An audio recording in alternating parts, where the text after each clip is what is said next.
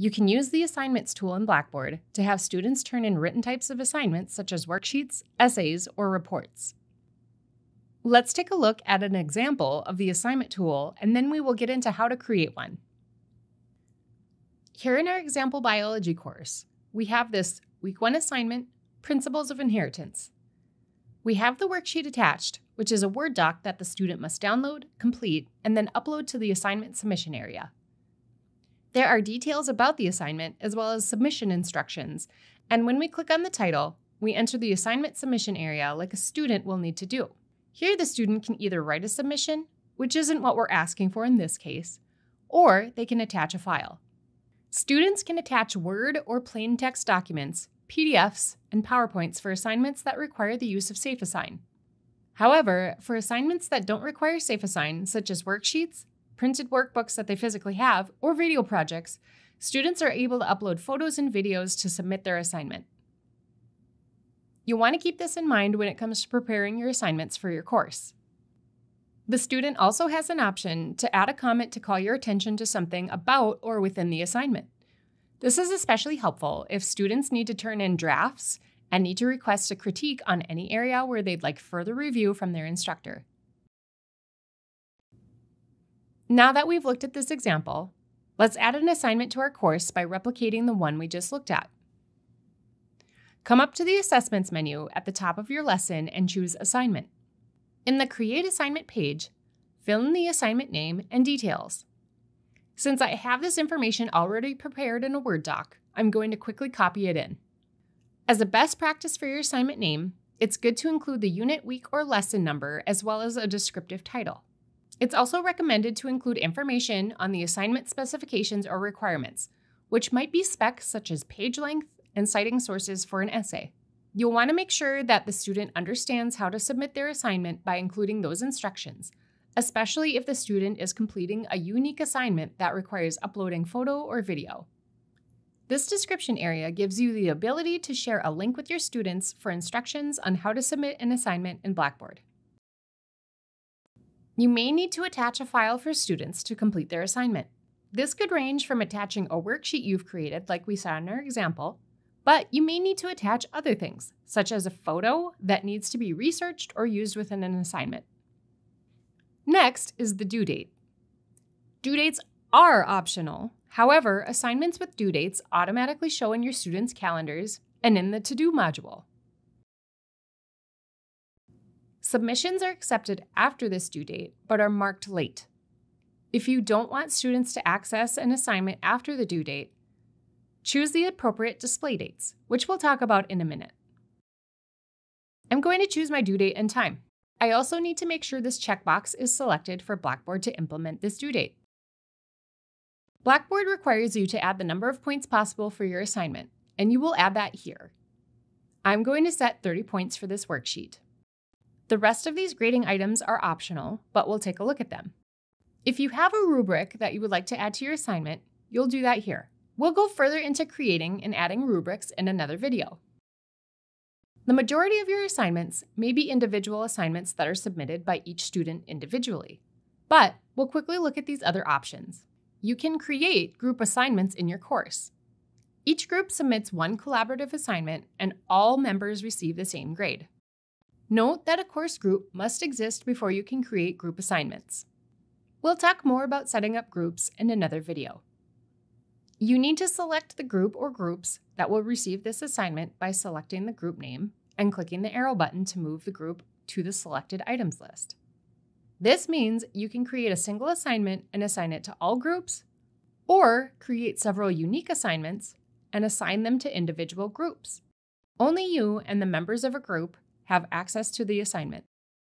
Blackboard Portfolios are a medium for users to efficiently collect and organize artifacts representative of work completed over time. It's similar to a portfolio website. You can request that portfolios be submitted for course assignments. Since we are creating an assignment for a single worksheet, I'm going to switch it back to individual submission. You can allow your students a single attempt to turn in their assignment, but you can also choose multiple or unlimited attempts. In this example, we'll choose multiple attempts. I then need to set the maximum number of attempts I will allow the students to submit this assignment. I'm going to type in 3 to allow a maximum of 3 attempts. I also need to decide which of these attempts will be scored. You can select the last graded attempt, the highest score of any attempt, the lowest score of any attempt, the first graded attempt, or an average of all of the attempts. I'm going to select the highest score. The last item in this submission detail section is the plagiarism tools.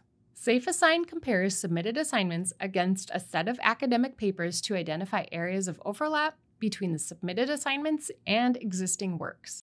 After a submission is processed, a report is generated detailing the percentage of text in the submitted paper that matches the existing sources. The report shows the suspected sources for each section of the submitted paper that returns a match. Check the box if you'd like to use SafeAssign for the assignments that you're creating. You can also choose to allow your students to view the originality reports for their attempts. Let's look at the last option, Exclude submissions from the institutional and global references database. You will select this if you want to allow non-final submissions for this particular assignment, such as using multiple attempts, but still want to use SafeAssign. You then need to set up a separate final assignment for students to submit to that will allow the inclusion of the submissions to the institutional or global databases. These tools work great for essays and papers to check for originality, but not for worksheet type of assignments like I'm using. This is due to the pre-created question text that's already contained in the worksheet. Since each student will submit a worksheet with the same pre-created questions, SafeAssign will flag this as plagiarism. So, for this example, I'm not going to select the SafeAssign tool. Next up is the grading options. You can enable anonymous grading during the creation stage to eliminate grading bias for high-stake assignments. You can also enable delegated grading if you have a teaching assistant who helps you with grading. In this example, I don't need these options, so I'm going to leave them unchecked. In the Display of Grades section, you'll choose how grades will appear in the Grade Center and to students in their My Grades area. Only your primary selection appears to students. We are going to keep the primary as score, and the secondary will be left as none. You can also choose to include the assignment score in grading calculations, which I will leave selected. Depending on the assignment requirements, you can choose not to show the grade and statistical information to students in My Grades. We will show this to students in their My Grades area. The last piece of information is to set the availability of this assignment. Blackboard can automatically show and hide assignments when using this feature.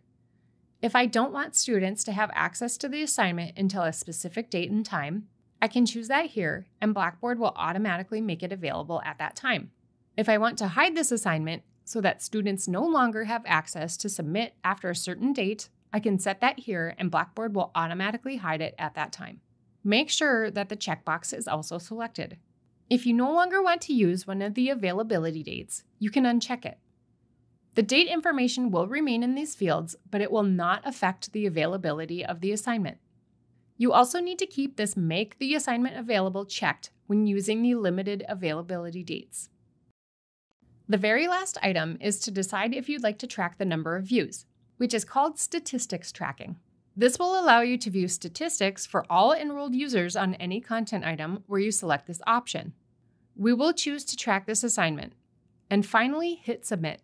Scrolling to the bottom of the page to find our newly created assignment, we can see that the item is hidden from students until our chosen date and that the statistics tracking is enabled. Before we close this video, let's look at how to generate a statistics report for a single content item or assignment in Blackboard. Go to the item and click the drop-down menu to select View Statistics Report. Click the drop-down menu to select Run.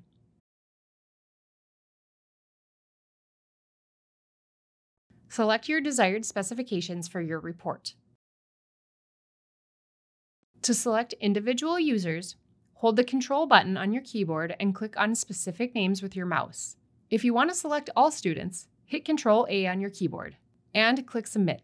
Blackboard will process your request and allow you to download your report. You are now ready to create assignments within Blackboard.